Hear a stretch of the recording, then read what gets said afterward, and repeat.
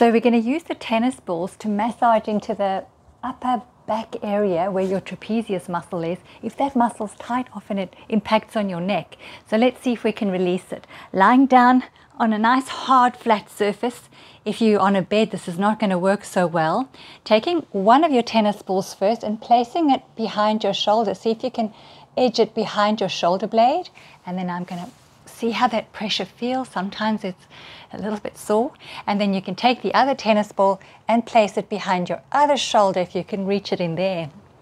So now that the tennis balls are in there, I'm just going to work on breathing because it's quite intensive and you don't want to hurt yourself. So let's take some deep belly breaths here.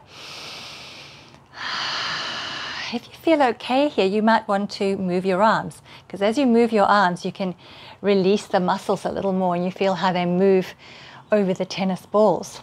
So you're going to take your arms back and forth a couple of times if you can. Maybe you can circle, maybe hold your shoulders and circle your elbows. This should feel good. Quite intensive, but good.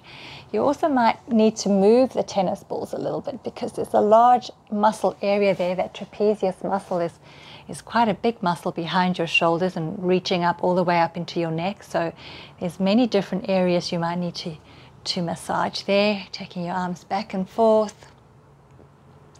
Another one you can do is actually lift your head up and down here as well.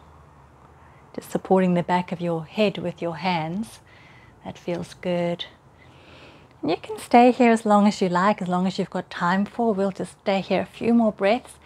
An important thing to do when you finish doing this tennis ball massage is to take the tennis balls out or just roll off them and then lie flat for a few breaths, just to allow those muscles that you've just massaged and released a chance to relax. So I'm just lying here on my back, doing a few breaths and finishing off there. Good. Well done.